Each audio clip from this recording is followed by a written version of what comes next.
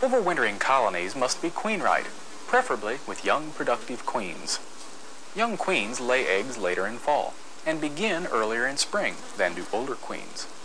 Additionally, the queen's mere presence increases worker survival. Mice are a real threat to the colonies. They like to get inside where it's warm, and the bees are somewhat dormant so they can't defend themselves, and the mice will nest in the combs. So it's a good idea to use an entrance reducer to minimize drafts and to keep rodents out of the hive. And you might need a hive tool to put it in place. When your colonies are well-fed, well-configured, ventilated, healthy, and queen-right, you can turn to weather protection. Year-round, colonies should face south to southeast to maximize sun exposure. They should be on high ground to allow drainage of cold air, and they should be shielded from direct wind. Here in the South, we don't have to go to great lengths to protect our hives against the weather, because we just don't get the cold and snow like the northern climates. There, beekeepers sometimes wrap their hives with roofing felt or tar paper for insulation. Finally, the overwintering survival of bees depends on periodic warm spells. These bright, welcome interludes of winter are opportunities for bees to break their tight cluster, move closer to stored honey, fly, and defecate outside the hive. These warm winter days are also a chance to check your hives and make corrections if necessary. First, make an outside inspection and assess the level of bee activity at hive entrances. Bees should be contentedly coming and going, sometimes defecating soon after they leave a hive. A few dead bees in front of the hive is normal and healthy, but if the entrance is full of dead bees, something may be wrong, most likely starvation. It's best to only open hives when the temperature is at least 45 degrees Fahrenheit. But if bees are starving, feed them at once. Always work quickly in cold weather. Last spring, we gave each of our new colonies 2 hive bodies for a brood nest. This is common practice in much of the country, especially in colder regions. By giving bees this large brood nest, beekeepers provide lots of space for storing a winter honey supply. However, in warmer areas, many beekeepers use 1 hive body year-round, at the most giving bees an extra full honey super for winter.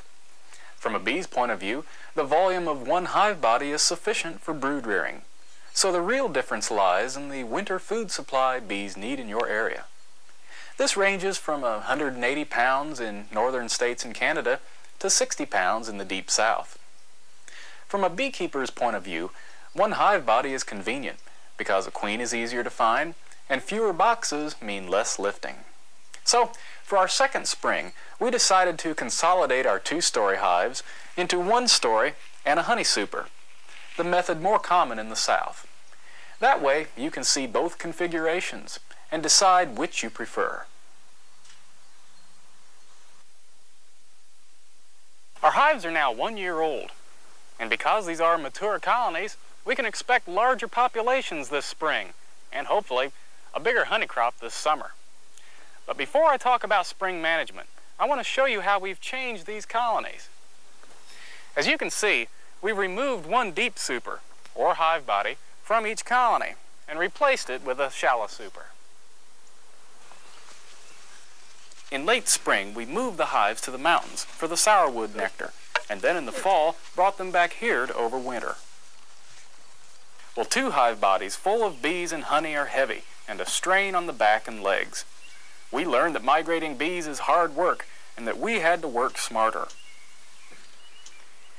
1-story hives are about half the weight and much more mobile.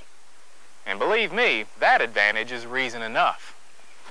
But there are other reasons for using 1-story hives. In the South, where winters are shorter and nectar flows come earlier, bees don't need as much storage space for honey as their northern cousins do. Here, 1-story hives provide about the right amount of space. But on the other hand, they can be a disadvantage to you. Because of the reduced pantry size, you'll have to monitor the hive's food supply more closely. Another advantage is obvious when examining the colony for brood or mites or queens. It's easier to work the one hive body.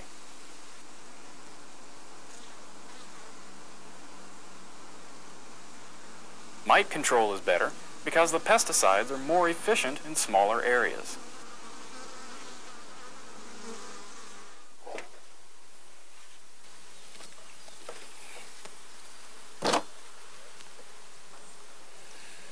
If you're just getting started, you can save money on equipment by using just one hive body. And if you started like we did with 2-story hives, you can store these extra supers and double your number of colonies next year. A disadvantage is 1-story hives can become pollen-bound in spring.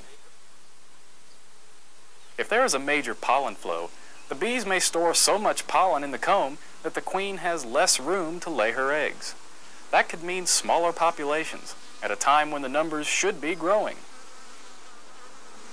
Another disadvantage is that when the populations are growing, a 1-story colony can become too congested, making it prone to swarming.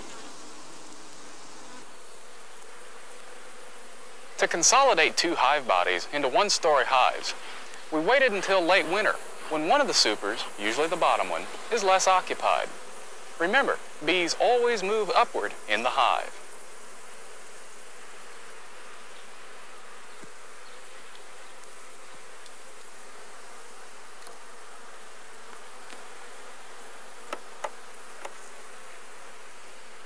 We examined the frames in the bottom super for brood. Those with a lot of capped brood were consolidated into the top super, replacing frames with less brood.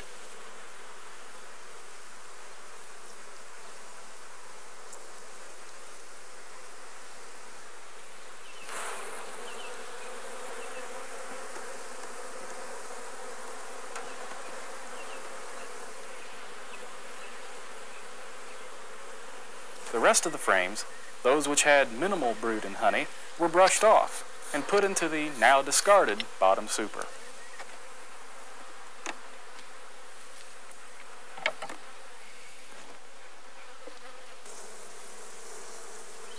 Finally, a queen excluder was placed between the deep and shallow supers.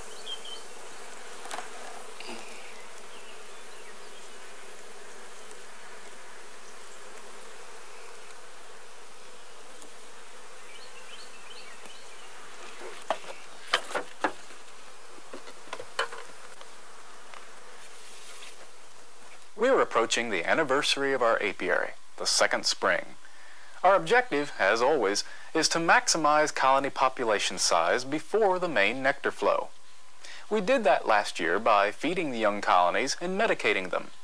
By June, they were strong enough to collect a sourwood crop, but they were still too small to collect the earlier nectar flows in May. That shouldn't be a problem this year. With fully mature production colonies coming out of winter, there's no excuse to miss any nectar flow.